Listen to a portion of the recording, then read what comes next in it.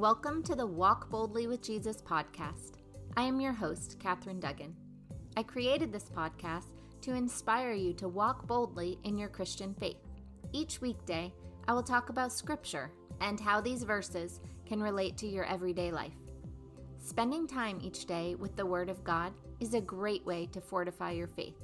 I'm so glad to have you along on this journey. Let's get started.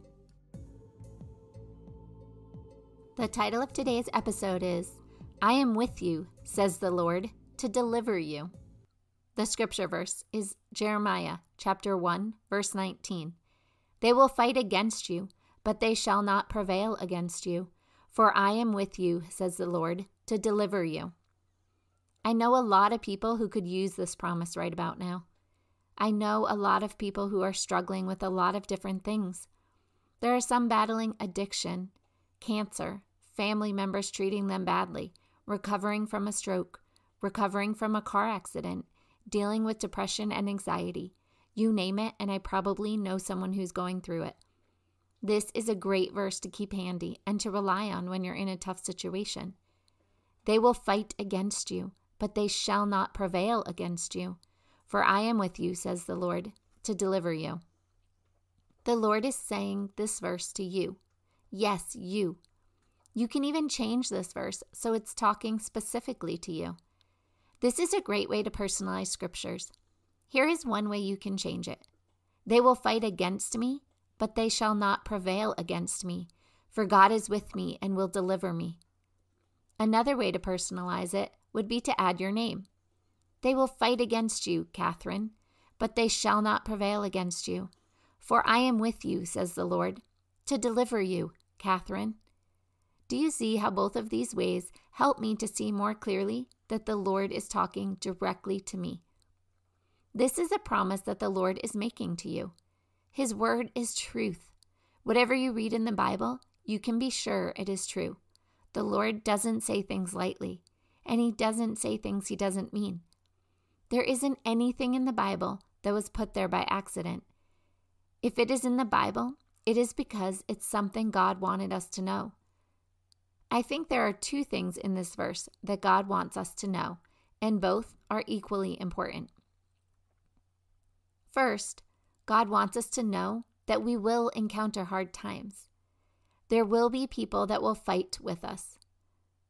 We won't just skate through life without any difficulties. Some people believe that once they decide to give their life to Christ, once they decide they will follow God and live according to his law, everything will be okay. Life will be easy, and they won't encounter the difficulties they had been facing. This, unfortunately, is not the case. God never promised us an easy life. If you look at the faithful people in the Bible, they had plenty of struggles. They struggled to pay bills, to put food on the table.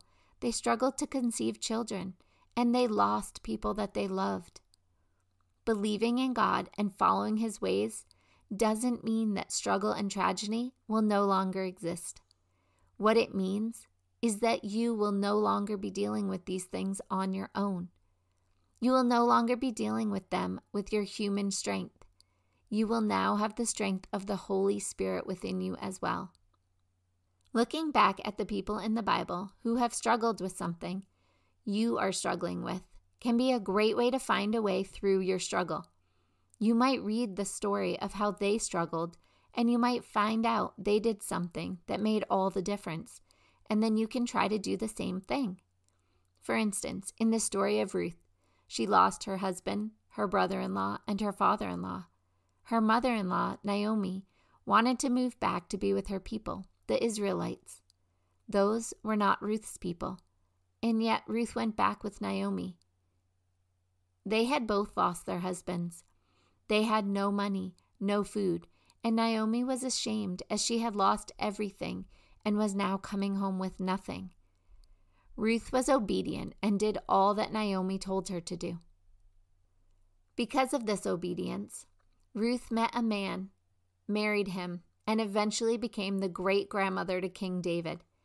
None of this would have happened if she had decided not to stay with her mother-in-law, if she had decided not to be obedient. We can learn from her example. Obedience can be hard. Sometimes we don't want to do what we're being asked to do. One example of this was when Tony asked me if I could help outside yesterday. I didn't want to help outside.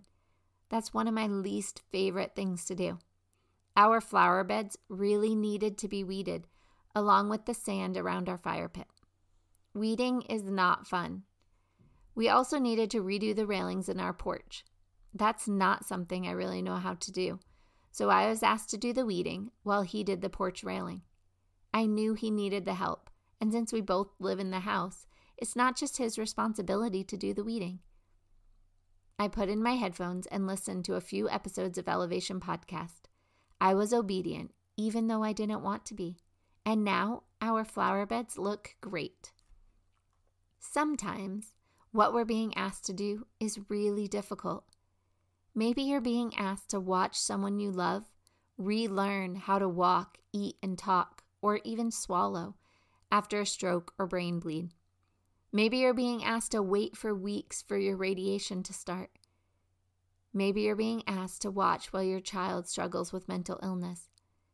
Maybe you are being asked to wait for the courts to decide what they will do about your situation. Whatever it is you're waiting for, or whatever you've been asked to do, be obedient in this situation. If God is calling you to be patient, then try to be more patient. If God is calling you to wait, then try to wait joyfully. When we can be obedient, even when it's hard, then amazing things will happen to us. The second thing I believe God is trying to tell us in this verse today is that even though we will have people and things that will come against us, they will not prevail. God is there for us, and He will deliver us from whatever comes against us.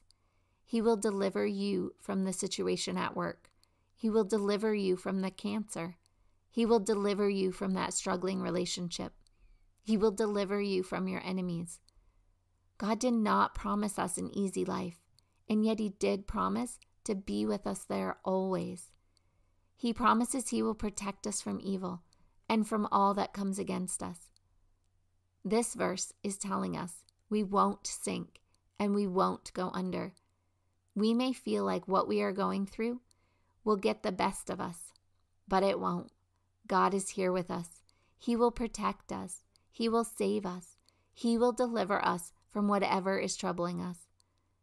They will fight against you, but they shall not prevail against you.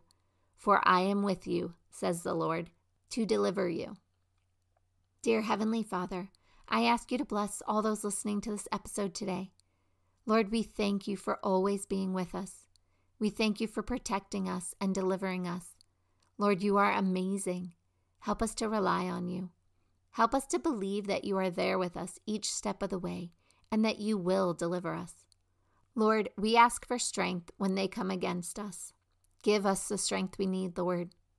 We love you, and we ask all of this in accordance with your will and in Jesus' holy name. Amen.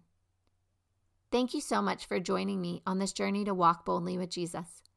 I am so excited to announce that the retreat I'm hosting is officially open for registration.